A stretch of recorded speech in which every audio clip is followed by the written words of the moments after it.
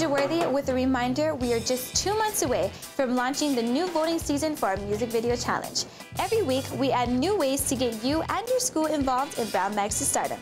If you have talent or just having fun in a band, it may be one of those most important things you'll ever do for yourself. Last year's winner, One of a Kind, just released their new CD under their new name, Kalohe Kai.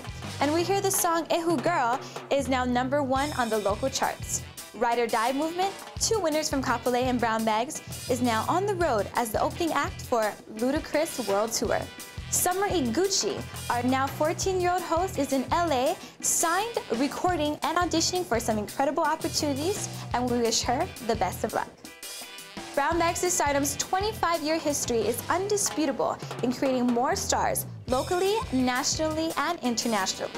Later on in the program, we'll air a past promo I did from 2 years ago for Yuna Ito, superstar in Japan and 1999 Brown Bags to Stardom winner. At Brown Bags to Stardom, we're building dreams. Your dreams.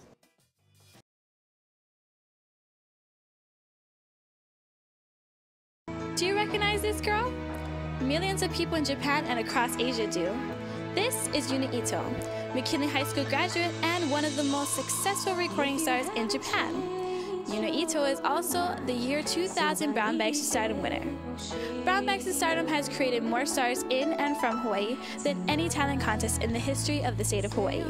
Brown Bags to Stardom, Hawaii's official high school and now middle school talent showcase.